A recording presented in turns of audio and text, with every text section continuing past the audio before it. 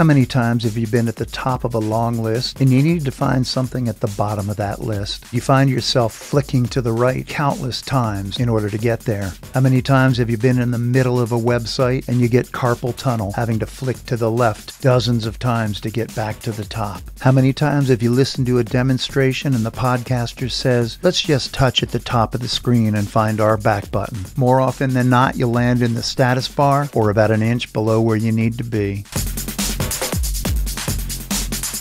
The four-finger single tap will resolve all of those situations in one gesture. Hi folks, Pete Lane. Welcome to another episode in our series, iPhone 101.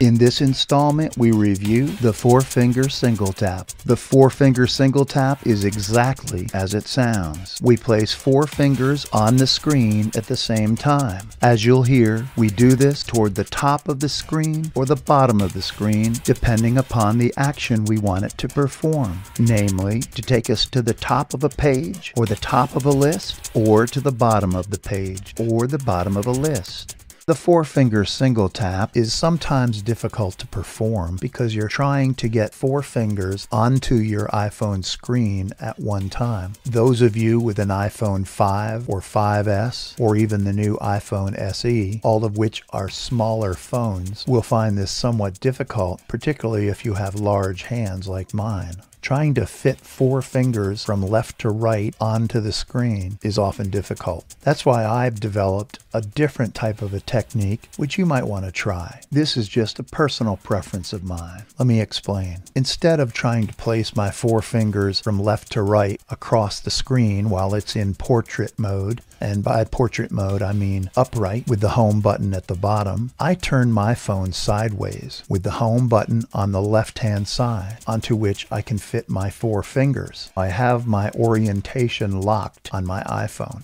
Now, as a result, I need to adjust the direction of my particular gestures. For example, if I want to do a four-finger single tap toward the bottom of my screen, in this position, I would slide my four fingers to the left, which in turn would be towards the bottom of the screen. Conversely, if I want to place my four fingers toward the top of the screen, I'll slide them to the right, which would in turn be toward the top of the screen. This is much easier and gives me a lot more room to place my fingers. For other four-finger gestures, for example, the four-finger swipe left or right, because my phone is sideways, this means I now swipe my fingers up or down. Up would be a swipe to the left, and down would be a swipe to the right. I also do this with my three-finger swipe to the left, swipe to the right, or my three-finger swipe up or down. Your fingers don't have to be horizontal with the top and the bottom of your screen when swiping up or down, or with the sides of your screen when swiping left and right.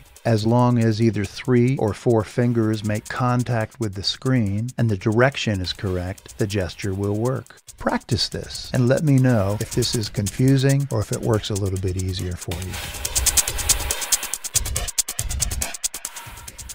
All right, we know how to do the gesture. Now let's see exactly what it can do in different situations. First, I want to go to my Mail app. Mail. 7 unread emails. I'll open. Double tap to open. Actions of Mail. Search field. Double tap to edit. Now I'm at the top of my inbox. Pete Lane. Some new accessibility features we can expect with iOS 11 this fall. Yesterday. This is an email from yesterday, actually containing some of the new iOS 11 accessibility features. But I'm looking for a particular email that is dated June 16th of 2014 relating to life insurance coverage. So I need to get down to that email. So as we learned in a previous episode, we can use our three-finger swipe up to go down this list of emails. So let me do so, and as I do it, we'll hear how many emails I have in this list. I'll do my three-finger swipe up. Rows 3 to 8 of 321. Rows 3 through 8 of 321. That means I have 321 emails, and the one I'm looking for will be way down at the bottom of this list. It'll take me all afternoon to get there. There must be a faster way, right? You got it. The four-finger single tap. In this case, I'll use my four-finger single tap towards the bottom of my screen to get to the bottom of my email list. Compose button. Double tap and hold to bring up drafts. So I touched the screen towards the bottom with 4 fingers, relatively close together, and I arrived at the bottommost element on the screen. But I'm not in the email list itself, so I'll need to flick backwards. Updated 2 minutes ago. Filter messages. Lane Peters. Checking in. 6/13/14. Now there's an email dated 6/13/2014, and the one I'm looking for is dated 6/16. So I know I need to go farther up the list, and here I'll use my 3-finger swipe down to go up my list. Remember that? Here, I'll go ahead and use my 3-finger swipe down now. Rows 314 to 318 of 321. I'll try one more time. Rows 310 to 315 of 321. Now let me touch on the screen to select an email just to hear the date to see where I am in my search. Lane Peters. Mike Farewell FW. Message from 6/16/14. Now I'm on the right date but the wrong email, so I'll flick to the left. Lane Peters. Hello from the north. 6/16/14. Lane Peters. Diane Wilkes email. 6/16/14. Lane Peters. Life insurance coverage. 6/16/14. Forwarded. There it is. Life insurance coverage, June 16th, 2014. I'll now open this. Original message, 5 hyphens. And I'll stop voiceover from speaking. So here I am at my old email, which was way down my list of more than 300 emails. And I got there quickly and easily with the 4-finger single tap at the bottom of my screen.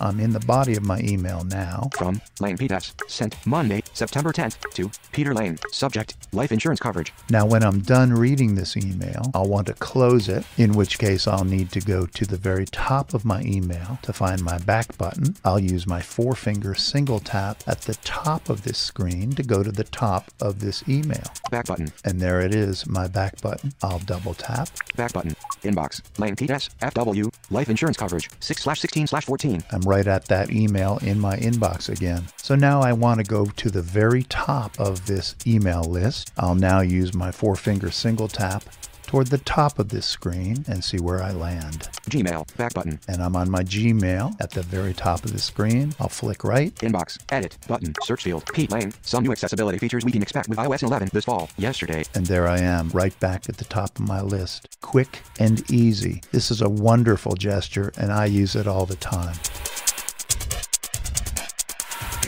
As I mentioned, the 4-finger single tap is useful on virtually any screen, but it's particularly effective when used in getting to the bottom or to the top of a long list. A good example of this is in the Downcast app. For those of you who are not aware, Downcast is a podcatcher. A podcatcher is simply a single app which allows you to subscribe to multiple podcast feeds. Needless to say, I am subscribed to the Blind Abilities podcast feed, and I'm currently on the screen on which all of our podcasts happen to appear. Let me show you what I mean. I'll flick to the right. Blind Abilities. Podcast with a blindness perspective. Heading. There's our heading. One more time.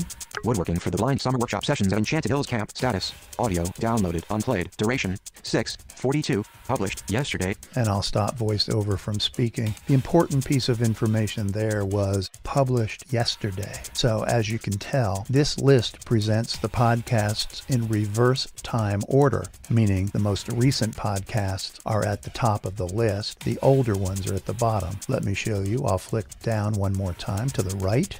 iPhone 101. VO Gestures Part 4. Exploring the world of the single finger double tap and hold. Status. Audio. Downloaded. Unplayed. Duration.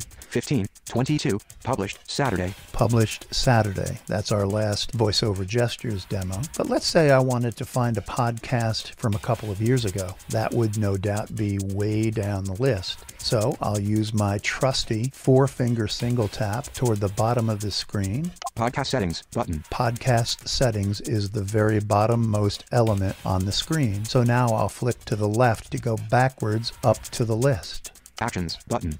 Podcast details button. Edit button. 273 episodes. 87 hours. 1 minute left. Wow, 273 episodes.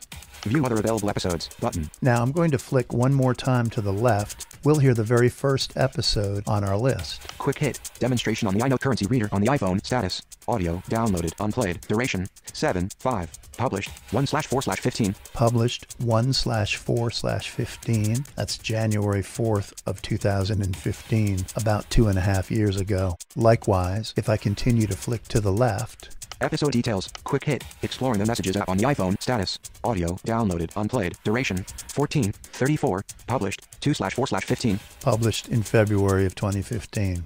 You can see that if I wanted to get toward the bottom of a list, particularly a very long list, the 4-finger single tap on the bottom of the screen is a very quick and easy way to get to the bottom of that list. Likewise, if I'm at the bottom and I want to get back to the top, I'll use my trusty 4-finger single tap toward the top of the screen. Podcasts. Back button. And I'm at the very top element on the screen, so if I flick to the right, Blind abilities. Find episodes. Blind abilities. Podcasts with a blindness perspective. Heading. there's our heading again. Woodworking for the Blind Summer Workshop Sessions. And there's our latest podcast. Another example of how this gesture can help out in this particular app. I'll go ahead and select this latest episode. It's awesome to be here. I'm really grateful getting to meet all these people that I've read their names And I did a single finger double tap on the name of that episode, and it immediately started playing it, as you heard. I then used a 2-finger double tap, remember the magic tap, to stop the playing of the audio.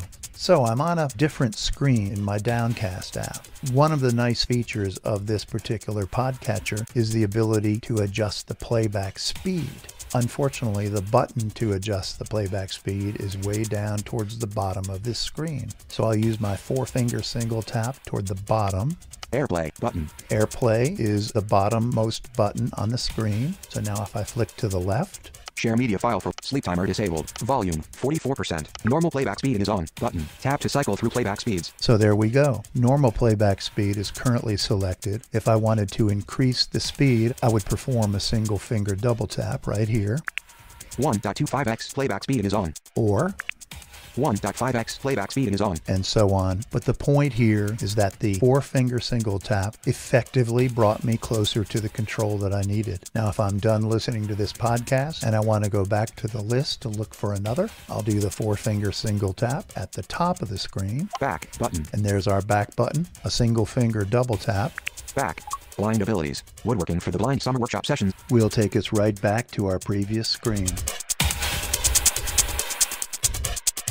Let's take a look at another example. If any of you have used Twitter, the Twitter app on the iPhone is very user-friendly. Let's take a look. Twitter. Double tap to open.